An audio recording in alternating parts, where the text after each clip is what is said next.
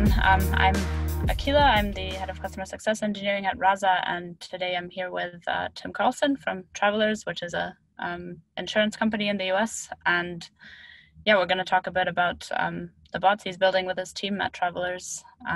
So yeah, Tim, do you want to give us an introduction and just talk a bit about the bots you're building? Absolutely. Thanks for having us. So my name is Tim Carlson. I'm a product manager on our AI team here at Travelers. And my team is really focused on pushing forward the virtual assistant capability of Travelers. So that's both looking at our voice and our chatbot skills that we have on our websites. And yeah, we started this journey a couple of years ago. We've certainly made a lot of progress and had a lot of learnings as we've gone through this.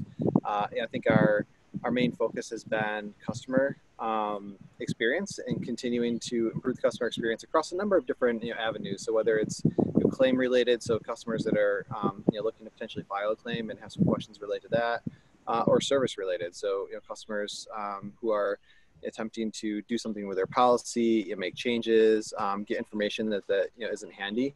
Really focusing on how we can best serve our customers. Awesome.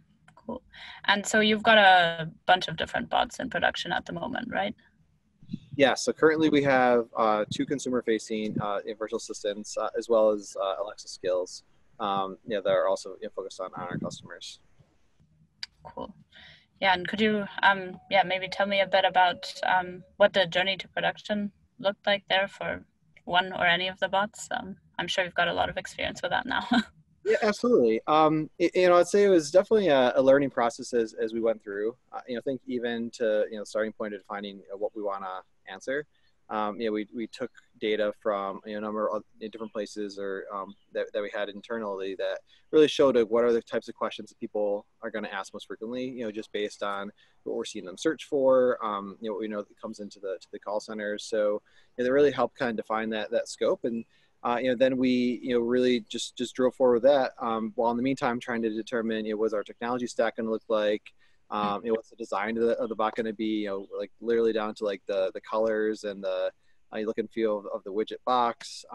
So a lot of decisions that were being made in parallel, related to the design, the architecture, the modeling aspects, and what the actual scope was going to be. And then ultimately, we knew going to market, we were trying to get something in place that maybe wasn't perfect, that we need to go back and iterate through and continually build. So I think we set the expectation early with our business, and definitely once we rolled out into production, had some great insights from day one. Actually 5 minutes in, people started asking some questions that I knew we didn't handle, and I knew that we needed to very quickly turn around some of these enhancements and add new intents and optimize the models in some cases.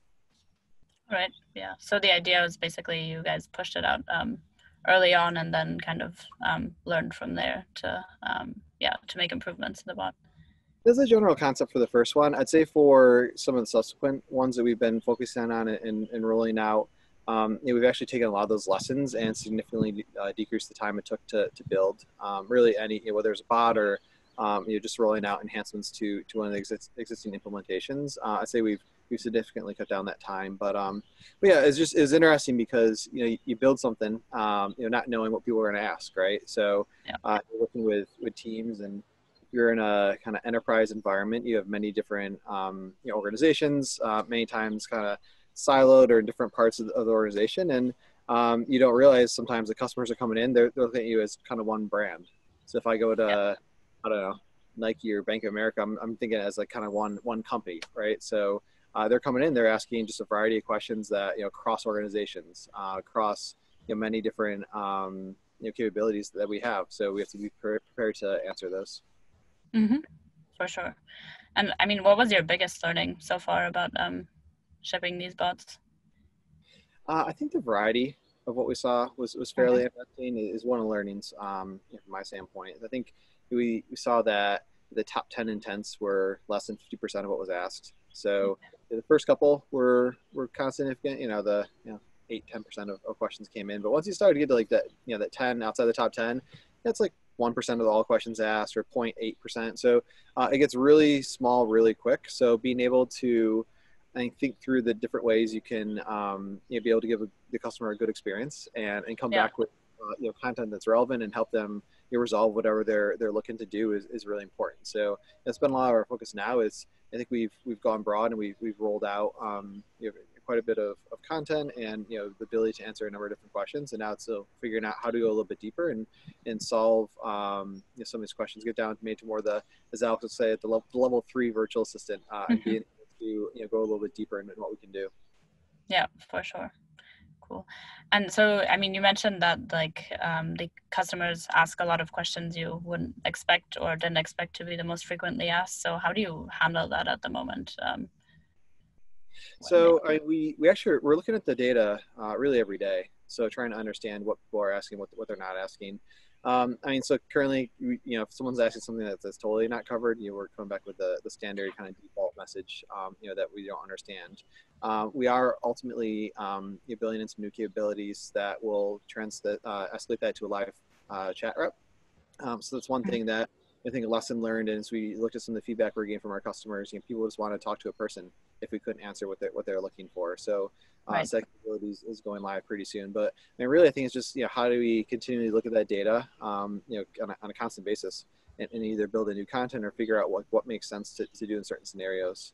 One thing that was kind of interesting as we were rolling out some of our claim bots was that people that were coming in, and we had this on an unauthenticated page. You didn't actually need to be a Travelers customer to talk to it. We actually got a lot of people that weren't Travelers customers, but had gotten hit by Travelers customers. So your insured hit me, what do I do? So we actually saw pretty good adoptions from non-Travelers customers, which I thought was fairly interesting. And it brings in some additional complexities of how do you answer those questions? What are you legally allowed to say in the circumstances?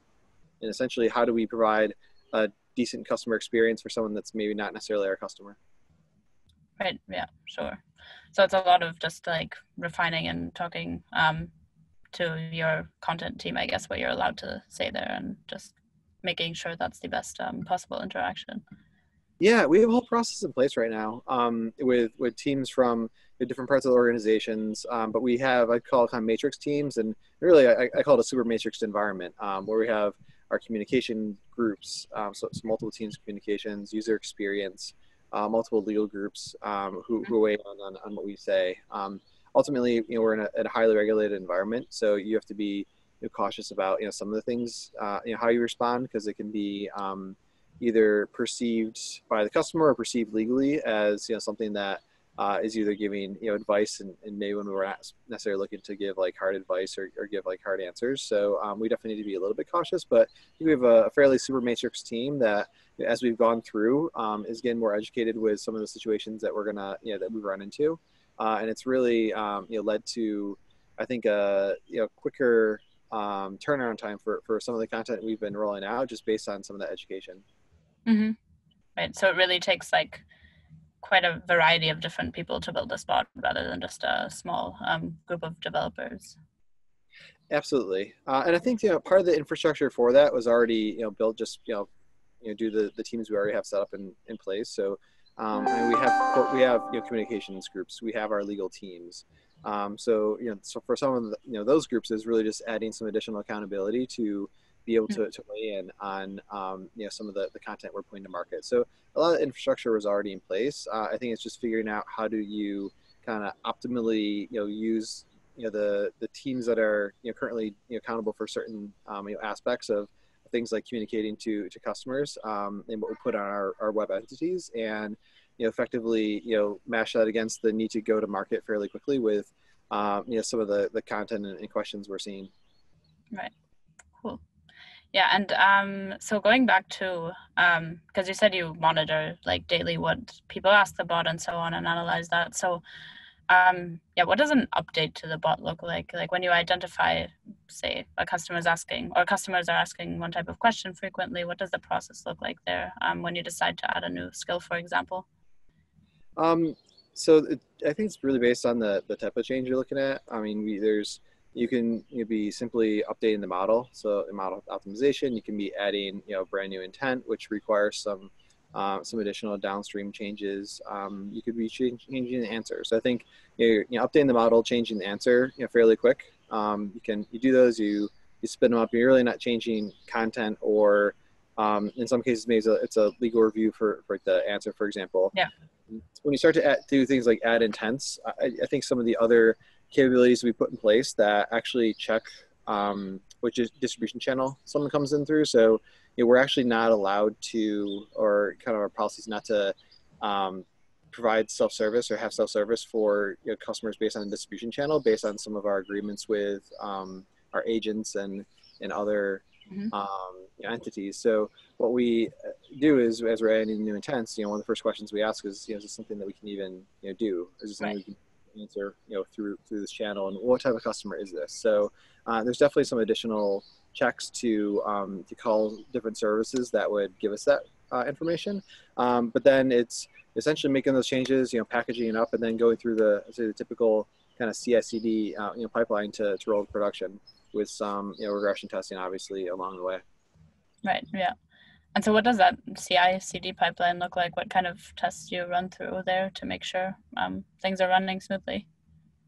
So again, it's a little bit on based on the change. I'd say from a model standpoint, certainly we're checking that to make sure that intent by intent, there's a degradation in the accuracy and the F1 scores that we've seen. So as we're rolling out either new intents or even optimizing the model, I'm keeping a really close eye on is this something that we think is going to improve accuracy for what we're seeing or not. And beyond that, I mean, we do some UI testing, and again, in kind of a larger corporate environment, with many environments. So there really is a process, predetermined process for going through that pipeline up to production, and appropriate kind of checks and tests along the way. Yeah, for sure. Cool. Yeah, no, that makes sense. Testing, we think at least, is one of the most important parts, just to make sure everything's still running smoothly. Absolutely. Yeah. All right. Yeah. Did you have anything else you wanted to add there?